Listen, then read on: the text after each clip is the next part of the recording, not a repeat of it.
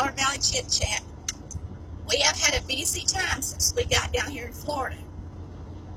Something funny happened last night. When we left, we decided we'd save a little bunny and put on a infrared heater and let it be on a automatic, thermostat, and let it run while we were gone, and we thought it would save us some money. And it would have, instead of running the air conditioning. But what we did, or what I must have done before we left, is I thought I was turning the thermostat all the way down so that it would kick on and off. When we got there last night, y'all, it was 94 degrees. Let me take this off. It was 94 degrees in our trailer. And that heater, I knew the power bill was high, had been running since we left, full force. It was not on a thermostat.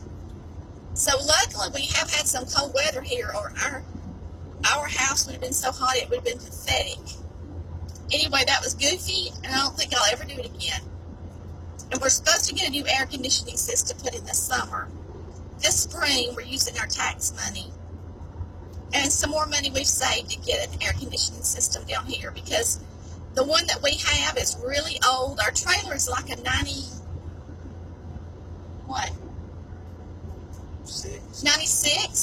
So the air conditioner is really old. It needs to be replaced.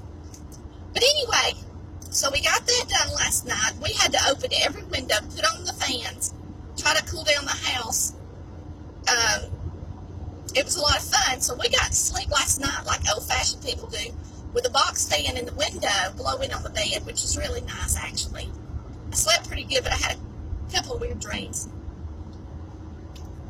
Me and Chris both are smacking on our gum. I noticed the other day when we posted on here, I was just smacking away. Anyway, it was supposed to rain, so we didn't get up early. Then we got up, and it was absolutely beautiful. So, of course, we're headed to fish. We got the boat behind us. I don't know if you can see it in the background. And so we are headed that way. Now, it's kind of windy today, so I didn't know how good it would do with live video if it's real windy on the boat. But if we're catching fish, I'll definitely record something for y'all. I see my Aunt Carolyn's on here. Hey, Aunt Carolyn. I love you. And I guess that's all we're going to tell you this morning, unless you got something to say, Chris. He's just happy to go fishing, y'all. Happy, happy, happy. All right. Hopefully we'll be able to show y'all fish in a few minutes. Love y'all. Oh, and I bought some stuff to cook, even if I'm not supposed to be cooking, because a cook can't go that long without cooking. So y'all will get to see a few new things. Bye.